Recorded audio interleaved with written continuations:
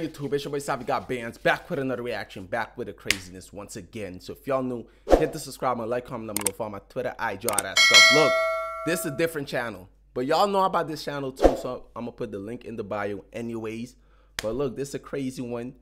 I didn't even know about this, but yeah, I'm finna get tapped in. If y'all new, subscribe, like, comment. Let's see what's going on. Brave man who ran his organized crime network in Sweden. Yo, is bro from Holland too? Let me know down below in the comments. Is bro actually from the Netherlands? Because I'll be staying out there. Let me know. That's crazy.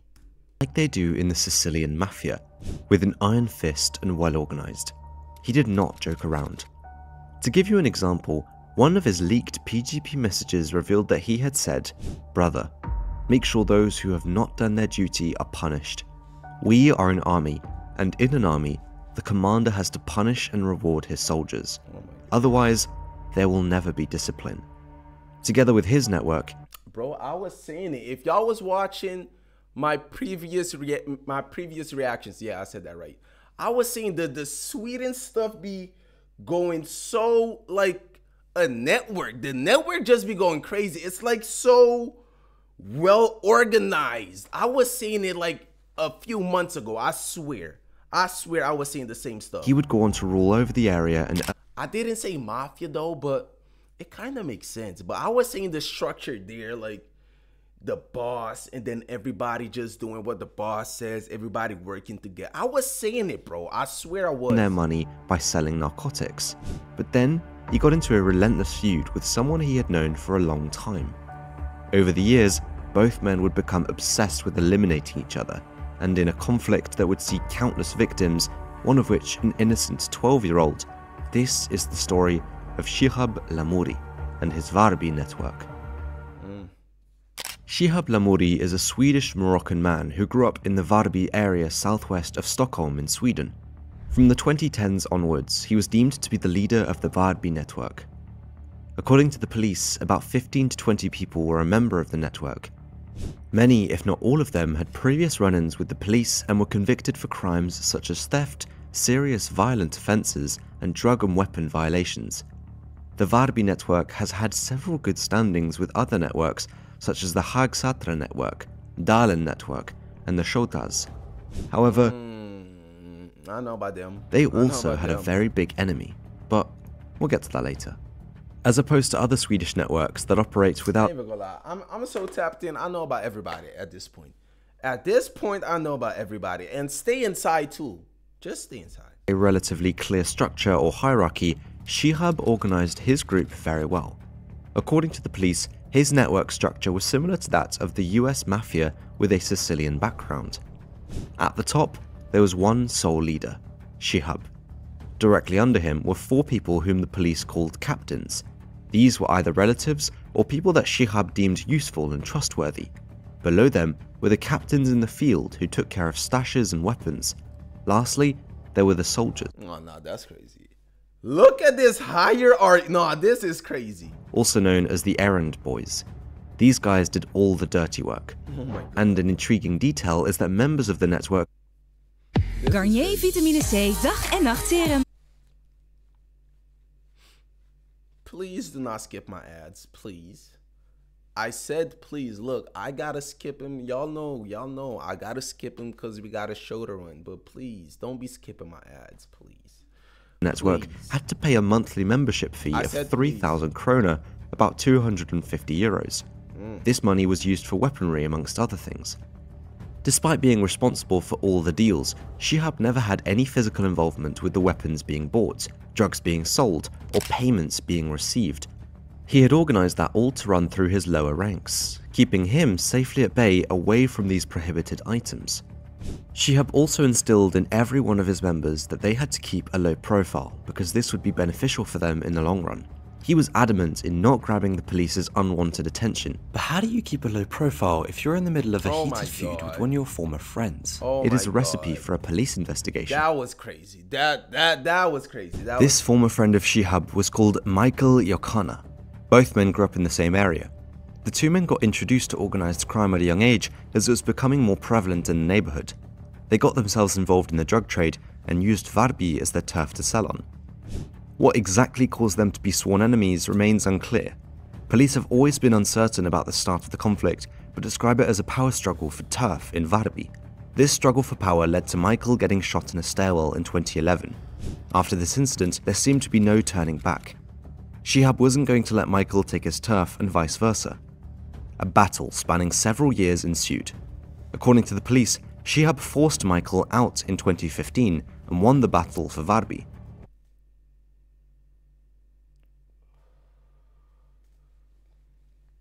That's crazy. Maykil packed his bags and settled in Västerås. Maykil, they packed you up? They sent you away, Mike? That's crazy. But the feud was far from over. On the 28th of January... What? I thought it was... So we moved and they still beefing? So the beef never dies down? That's what y'all tell me? 2017, a man named Regen Raza was taken out. Let me take it back. 28th of January 2017, a man named Regen Raza was taken out. He was considered to be Chihab's chauffeur and was an aspiring kickboxer. In a desperate attempt, Chihab and Chamo Budagian brought him to the hospital, but it was already too late. It was immediately suspected that Maykil was behind this hit. Retaliation followed shortly after when the suspected shooter of Regen was taken out himself on the 1st of February 2017. The man was named Oliver. The suspects were Rodi Selik and Peyman Chehab. According to the police reports, it remains unclear whether this had to do with Chihab and Maykil or if this was related to something else. The opinions vary on this incident. Then something devastating happened on the 21st of October 2018. In the evening, Cheyenne and his cousin Dia visited a restaurant to eat, talk, and have a good time with each other. 22-year-old Cheyenne studied to become a teacher and worked at a pharmacy. He aspired to help the local youth stay on. Oh my god. Don't tell me something finna happen, bro. And the way these YouTube documentaries be going, I know where this about to go. Come on. Studied to become a teacher and worked at a pharmacy. He aspired to help the local youth stay on track and out of positivity only. Bro was doing positivity. Come on.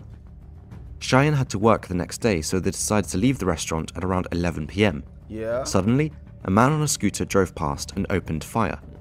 Cheyenne was rushed to the hospital, but it was too late. After further investigation, police confirmed that Cheyenne was not the intended target. Oh my god. He had nothing to do with any criminality. He just happened to look similar to... I was just about to say that. I was just about to say, you just look like bro. That is crazy. Yo, that is my fear, bro. That is like my biggest fear. Somebody just randomly do something to you because you look just like bro. That's crazy. That is crazy. The man they were really after, a man named Ahmed. This was later discussed via Snapchat by someone involved. The police found the scooter and the weapon used during the attack and linked these to Varby network member Chamo Budagian. He was sentenced to 18 years in prison. Oh my God. Just 3 weeks later, the job was finished after all. Ahmed was taken out while he was sat in a car with someone else. Both men did not survive. The other man was not... Bro, Ahmed, why you ain't move? Why you ain't move? Why you ain't move? Is it that hard to move out? Nah, because I be seeing that all the time. I be seeing they be going out of the country like, bow. So why Ahmed ain't move? The feud and most likely just became collateral damage for the shooter. Tensions between Chihab and Maykil kept rising after every attack. Fast forward to August 2019, Monir, an associate of Maykil, got severely beat up. He told police that the suspects were Chihab and his brother Shoaib. However, police had to stop their investigation as Monir did not cooperate any longer. Bro, come on. Stop it. You started snitching already.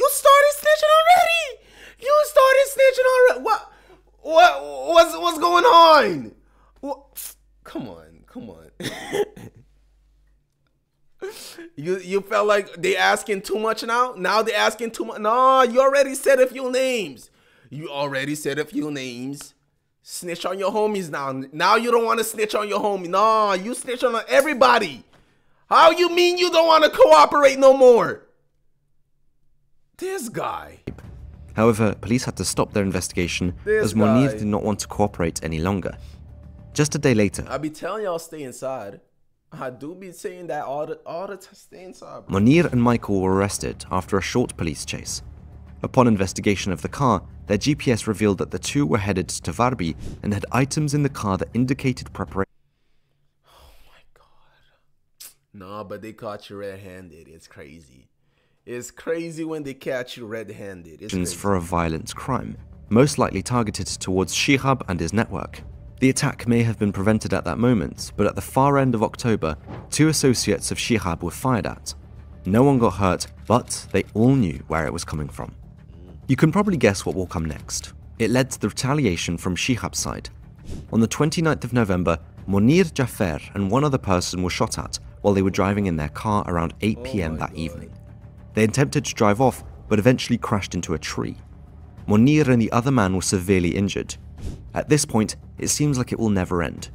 Well, I can tell you. Tell me what? Tell me what?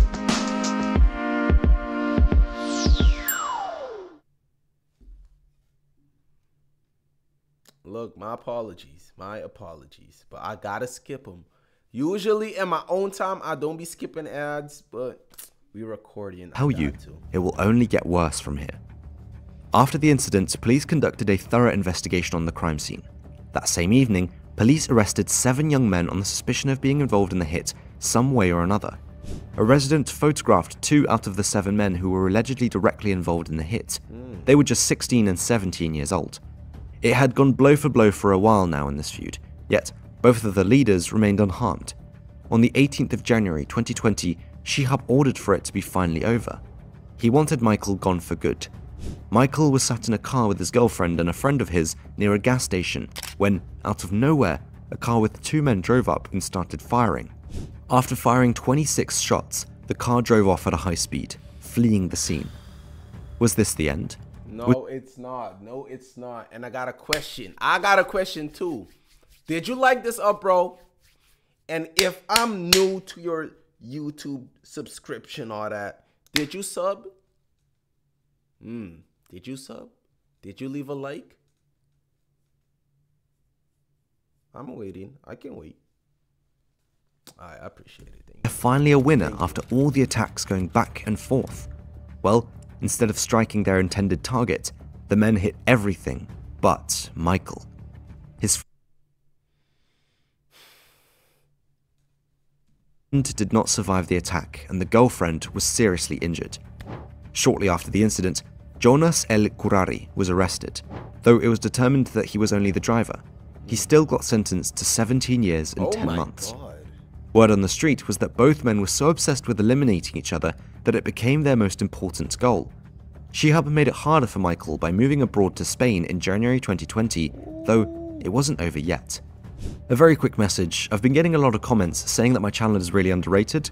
I did some digging and noticed that only 15.1% of Yeah, y'all scandalous. Some of y'all are scandalous. Come on, please.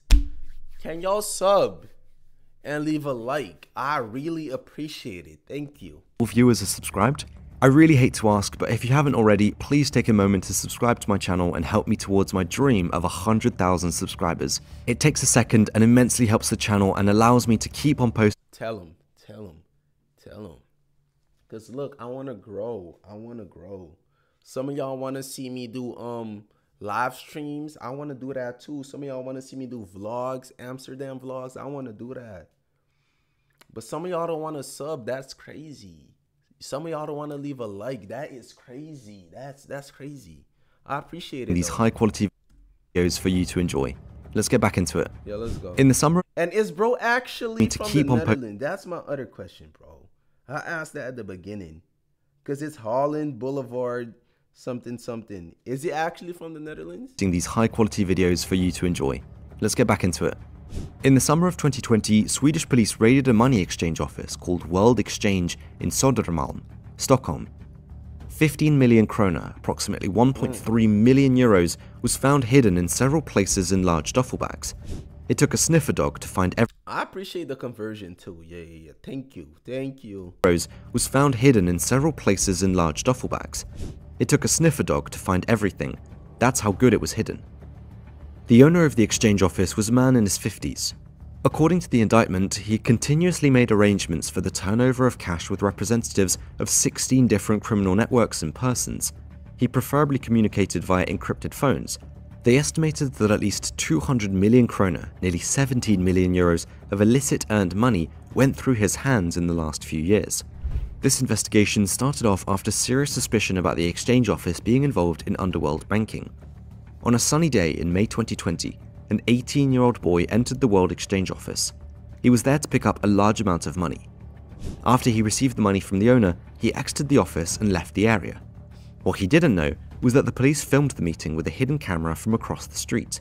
They identified the 18-year-old as a soldier of Chihab Lamouri. Just like that, Chihab Lamouri and his network appeared on the radar as an organization that gladly used the exchange office. Further investigation showed that he frequently used the exchange office to deposit and withdraw money, launder his money, and send his money to countries such as Morocco and Tunisia. On the 1st of August 2020, disaster would strike again. At almost 11 PM, Maykil's associate Benjamin Mahdi sent a message to Maykil that he had seen two members of the Varby network in the city centre of Stockholm.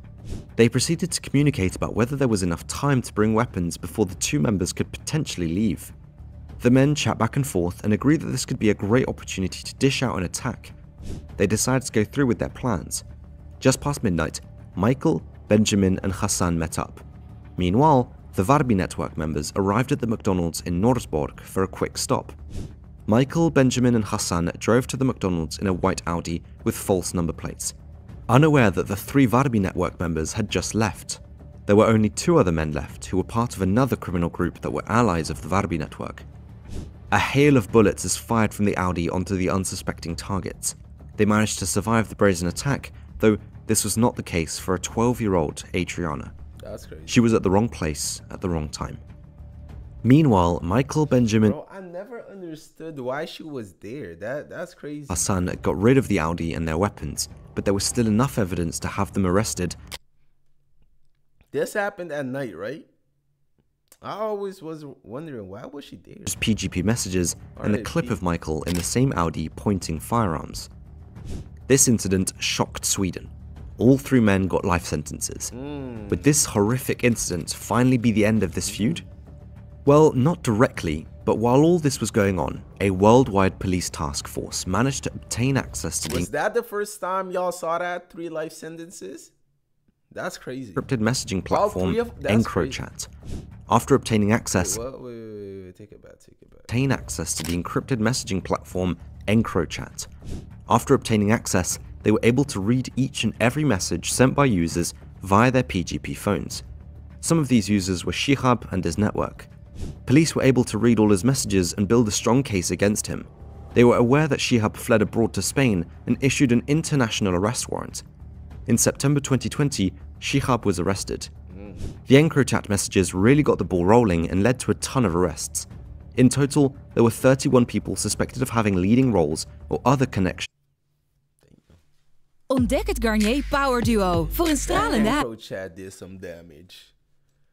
That EncroChat, yeah, that's crazy. That is crazy, police. Connections. I be saying it, police be... Come on, they have access to everything. The Varby network. It was a rare sighting that so many people of a network were arrested at once. It was celebrated as a very big win by the Swedish police. The case that was built against Chihab and his co-defendants revealed some interesting information. They had used the homes of multiple women for them to stash their weapons and explosives at. One of them was a 68-year-old woman. In her bedroom, police found several firearms, silencers, grenades, and 7 kilos of explosives.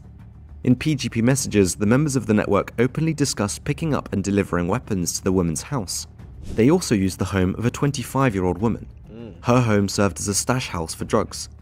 Police were surprised by the coke found in the home as it was of very high quality, with a 97% purity. Chihab paid the woman's rent and expenses to use her home as a stash house. Another 25-year-old woman called Madame by the members also offered her home as a stash house. Police found drugs as well as weapons in her closet. All in all, after a very long trial, Chihab was sentenced to 17 years and 10 months in prison for attempted hits, extortion... So are the women getting charges too? That's my question. Is they charging the women too, or the women just getting off because they was scared they had to do it? Let me know what's going on with the ladies. Chihab was sentenced to 17 years and 10 months in prison for attempted hits, extortion, kidnapping of a young rapper, endangerment of the public, 3 counts of serious weapons offences, money laundering, and drug smuggling. I can hear you think, wait, what? Kidnapping of a young rapper? Yes. Chihab allegedly ordered the kidnapping of one of Sweden's big I wanted to say that, but I wasn't sure. rappers called Einar in April of 2020. 2 rival rappers, Chaval and Yasin, were also involved in the plot. In October of 2021, Einar was taken out. An interesting detail is that a week after the hit, he was scheduled to testify against the Varby network and others. Had Chihab also ordered the hit on him? This case is so extensive and intriguing that it deserves a separate video. All I can say is stay tuned. Yeah, facts. It deserves its own vid. Facts. We'll be waiting. I swear we'll be waiting. Comment down below when it drops. Maybe I'll react to it right away. Who knows? But we'll be waiting though. Facts. After Chihab and his network were arrested, Varby seemed to turn back to normal. Like I said, police celebrated their win against the network, though it was only for a short time. New groups have already taken the spots they left behind, and it seems to be for the worse. These groups of young men are said to be more dangerous because they act unorganized and without a thought. For now, Chihab... The younger generation, oh my goodness. Yeah, these kids, stay inside, please stay inside. These kids are ruthless. ...remains behind bars for a long time. If you have enjoyed this video, please leave a like and comment sharing your thoughts. Please, can y'all leave a like, comment, subscribe too if you're new. I appreciate it. But yeah, we out. If y'all want to see more of these, let me know down below in the comments. Because look, I do be enjoying these. The Sweden content be going crazy. At first, I didn't know it would go so crazy. Like, we'll keep doing these all the time. At first, I just found it interesting. And yeah, now we just doing it all the time. Because it's interesting, bro. I like it. Y'all love it. We'll keep doing it. But if y'all like this, though, hit the subscribe and like, comment down below. Follow my Twitter, IG, all that stuff. And I'm out.